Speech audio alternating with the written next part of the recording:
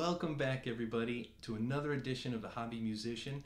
On today's episode, I'm going to take us through the top 3 things that I really look at whenever I'm deciding to make a new instrument purchase, especially if the instrument or the piece of gear that I'm looking at is not necessarily a brand name thing.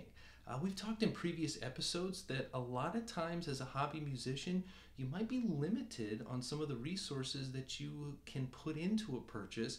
So you might have to look at some companies that aren't the big industry leading companies, but do you still get the same kind of quality, and what are the things you can look for to make sure you do get that quality? Now also at the end of the video, I'm going to tell you guys one of the things that I don't really consider when I'm buying an instrument, and I think that's going to be a little controversial. So if you're interested, keep watching and we'll get to that a little later. Now for me, the primary factor that makes an instrument a good purchase or not a good purchase, again personally, is playability. Does the instrument lend itself to easy playing? Can I move my hand around the neck? Can I get to the controls easy? If I can, that's going to allow me to play better. I'm going to get inspired. I'm going to be able to perform at a higher level. And to me, that is more important than necessarily what sticker or what company's logo is on the headstock.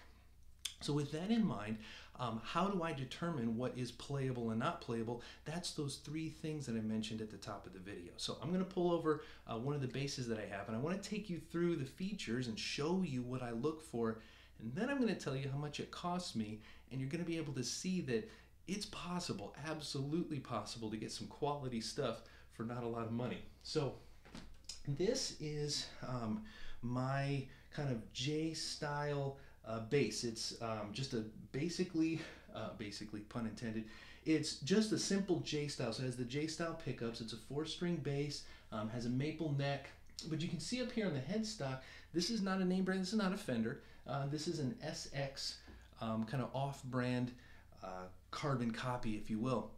Now I got this particular bass at a site, rondomusic.com. Now they're not sponsors, but as we're going to see in this video and probably more videos in the future, there are places out there, and Rondo's one of them, that you can find quality instruments that aren't name brand but still really stack up. So the first thing that I look for when I'm determining playability is the relief in the neck. And what that means is when you are looking at down the neck of an instrument, if you were to kind of take this bass and look down the strings, if you see that the neck bows in or bows out, that's what we call the relief of the neck. And all instruments like this would have a rod, a truss rod running down the neck that will be able to be adjusted, and you can tighten or loosen that truss rod, and that will affect how much curvature is in the neck.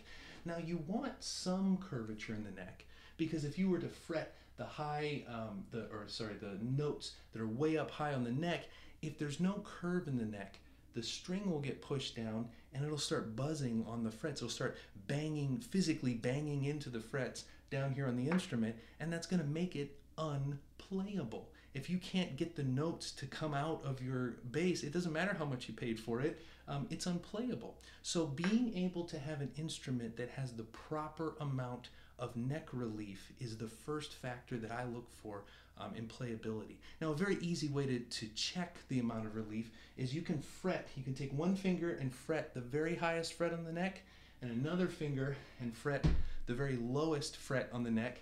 And if you look anywhere in the middle, but especially kind of at the 12th fret or right around the middle of the neck, if there's a little gap, a tiny little gap between the string and the frets, then you know you have kind of a bend or a curve in the neck. The second thing that I look for in terms of playability is I always check the fret edges of a guitar. So if I were to take the neck, if I were to take my first finger and thumb and go up and down the neck of a guitar, if I pinch just a little bit, I would start to feel, as I go by the frets, if the fret edges are sticking out a little bit too much, or if there's some rough edges, you can actually feel a scratching as you go by each fret. Now, you don't want that on a neck because, as I said before, if you're trying to play something complicated or intricate, or you've got to move really fast. Well, if the frets are scratchy and they stick out, as you move your hand by them, you could kind of get momentarily caught on them, or it could distract you or kind of break your focus on whatever you're playing. Well, really high-end instruments are going to have somebody sitting there at the factory with a file and a polishing cloth, and they're going to go through and one by one make sure that all the frets are sanded down. But a lot of times on more affordable instruments, that's just not an option. But the good news is, whether or not an instrument starts out with scratchy fret edges, you can definitely go back and file them down yourself. And it's a very easy thing to do. And as I said before, we're going to have some upcoming videos that kind of take us through how to do that. The third thing that I look for as it relates to playability is the string height itself. Now, this term is called the action of a guitar, and how high or how low a string is set is absolutely a personal preference to whoever the player is. There's a lot of famous musicians who prefer to have really high strings or really low strings, but how high or low those strings are can absolutely affect how you play the instrument. And for me, I have a certain height that I like my strings. The good news, again, is whether or not the instrument comes this way, pretty much every instrument now in the modern era, if you look down at the bridge or wherever the strings are attached, you can see on this particular model, you've got little Allen screws that are set into these saddles, and I can take the Allen wrench that came with this instrument and I can tighten or loosen those Allen screws, and that will raise or lower the saddle, which in turn raises and lowers the entire string. And when this bass first came, I checked all three of those things. I looked at the relief in the neck and I made a couple minor adjustments. I checked all the fret edges and I took a little polishing stick and I kind of went through, and there was a couple scratchy ones, but I got those filed down. And finally, I just played it for about an hour, and in the playing, I would stop and I would make a little adjustment to the string height and keep playing it, and then make another adjustment. And by the end of an hour, I had gotten this bass really playable. And so playable, in fact, I mean, it can cover any kind of styles you want. It can handle just a basic kind of a simple groove like this.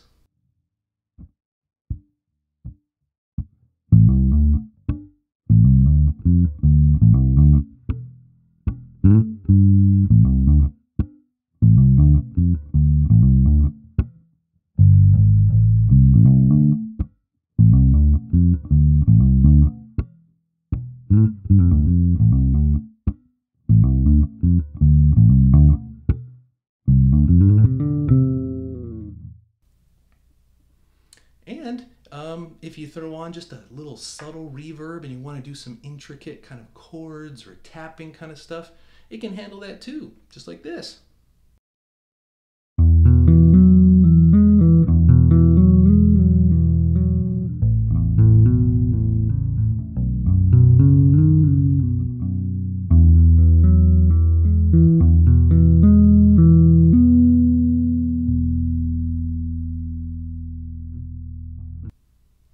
And finally, if you want to go really crazy, you can throw on like a dripping, wet, modulated reverb and create some crazy kind of ambient tones, kind of like this.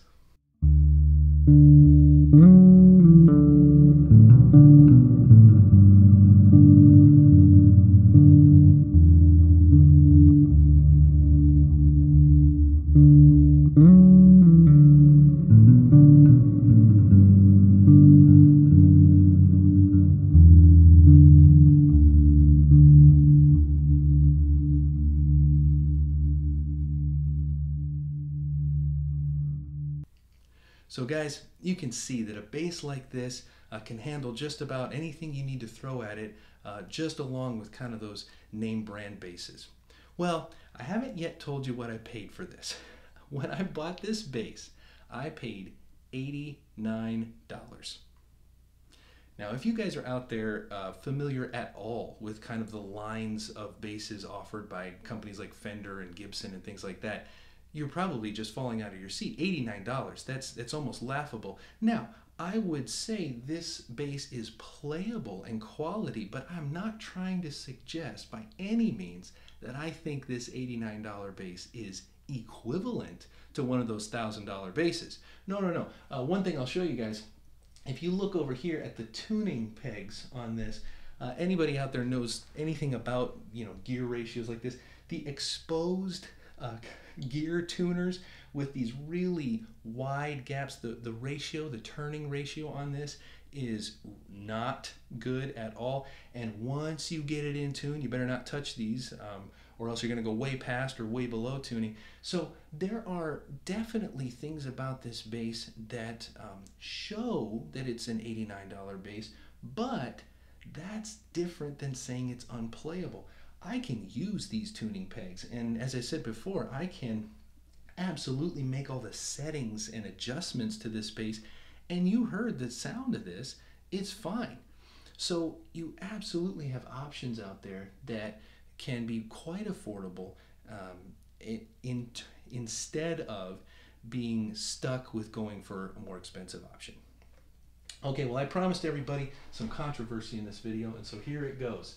I said before of what I look for in a bass, and we kind of went through the 3 features that I check whenever I get an instrument or go to think about buying one. Well, there's one feature that I don't check: pickups. And I know there are going to be tons of people out there that just think that's total blasphemy, but I can tell you guys, I do not check or really care about pickups whenever I'm purchasing an instrument. And there's a couple reasons why. I think that too often we can get trapped in the discussion on, well, does it have the latest DiMarzio pickups, or does it have the latest Seymour Duncan pickups, or which version do you have, and which is in the neck and which is in the bridge?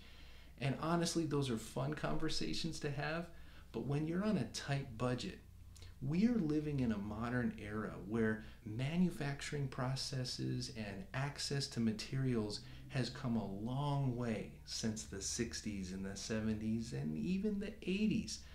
Instruments now that are made in factories all over the world are coming out with some really usable pickups already in them. And so striving to get that instrument that has the name brand pickup can sometimes add a lot of cost onto something that doesn't necessarily need to be there in the first place. So that's, again, just a personal thing that I don't pay much attention to when I'm purchasing an instrument. Now, will I go back and maybe consider in the future swapping out a pickup? Maybe, but not often. Well, guys, I hope you enjoyed that episode, and if you have had experience where you've found a piece of gear or bought something that surprised you about how much quality you were getting for a little price, let me know down in the comments. And as always, until next time, play on, my friends. Play on.